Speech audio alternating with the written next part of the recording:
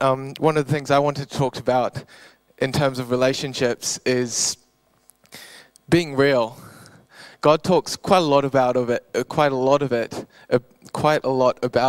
in the Bible. I'm getting there. Come on. Nah. And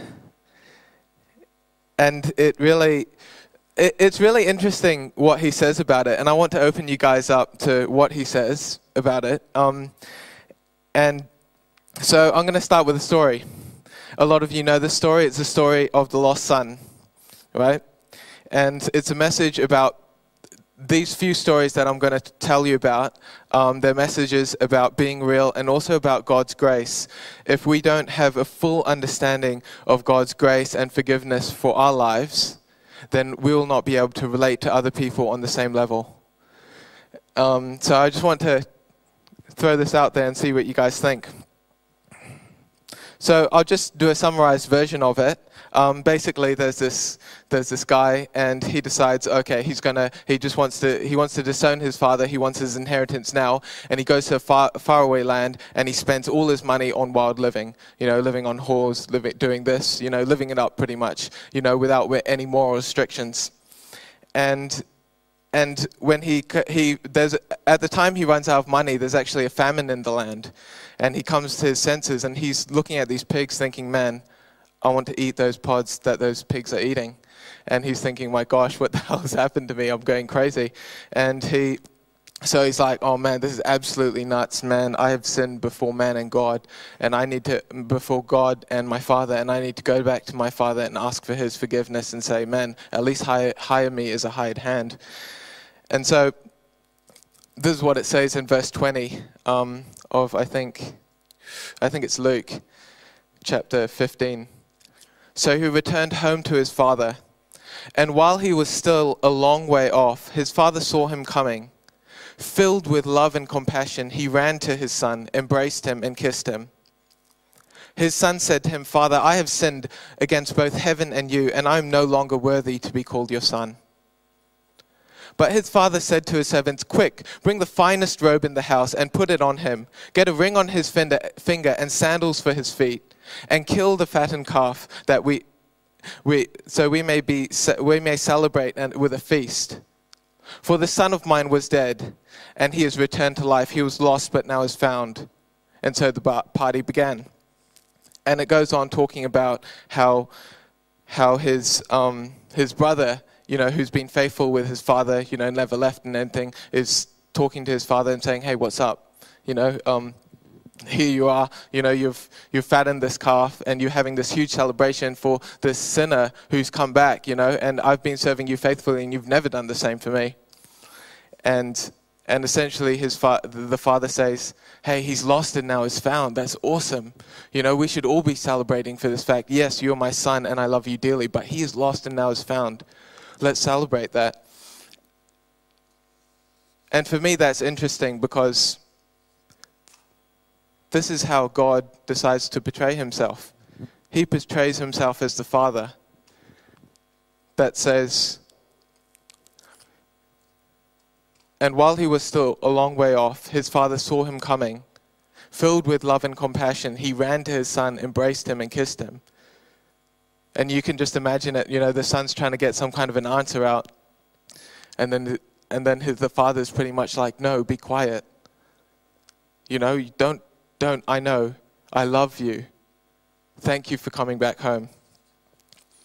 And he embraces him. It's interesting that God portrays himself as the father like that. Not the father we're used to seeing, or when we think of when we stuff up and we come to God. That's not the father we think of when we confess our sins to him. He portrays himself as a lovesick father. The second part, so the second thing I wanted to highlight from that story is the party that's thrown is for the son that's the sinner that has repented, right? And not for the son that has always been faithful. And essentially that's where the emphasis of the story lies. It's a party that's thrown for the sinner, not for the one that's faithful. And I tell you, it's a bit weird. I don't think that's the way we would engineer it. We would be rewarding the faithful ones, like in school. You'll be rewarding the faithful one, not the sinful one, right? Which is really bizarre, and it's not. I think where God is coming from, he's saying, it's not that I don't want you guys to be faithful. Yes, I do want you to be faithful.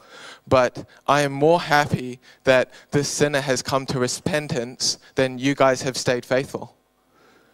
And that's quite a big statement to make.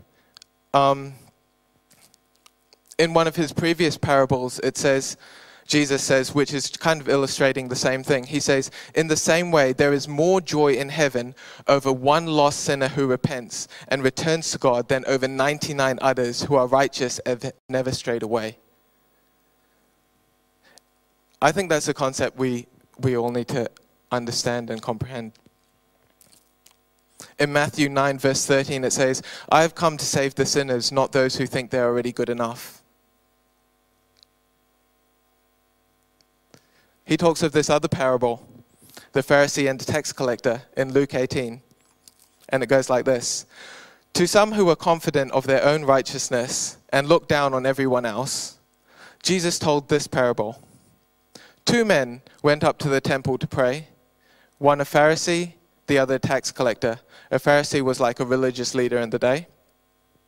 The Pharisee stood up and prayed about himself, God, I thank you that I'm not like the other men, robbers, evildoers, adulterers, or even like this tax collector. I fast twice a week and I give 1/10 of all I get. But the tax collector stood at a distance. He would not even look up to heaven, but he beat his chest and said, God, have mercy on me, I am a sinner. I tell you that this man, rather than the other, went home justified before God.